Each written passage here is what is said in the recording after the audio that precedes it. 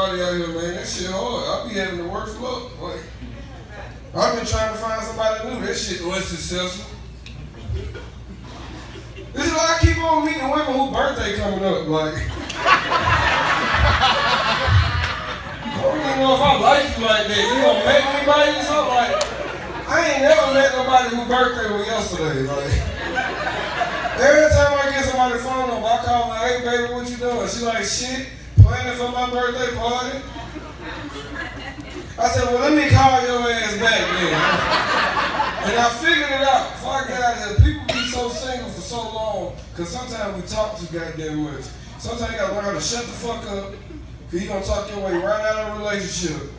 Because you don't know how to be quiet. A relationship is give and take. Stop giving so goddamn much. I go to this girl's house, soon as I cross the threshold, she just running her goddamn mouth. I done been over here for 3 hours and I just not realized that she don't even have a TV at her house. Talking about, do you want to spend the night? Hell no, I don't want to spend the night, bitch. Listen to you all that, I'm gonna watch Power on my phone. And if you don't want to spend the night at somebody's house, y'all, you gotta have your lie in order. My lie is that I gotta go to work. Nigga like me, I keep a work shirt in my car.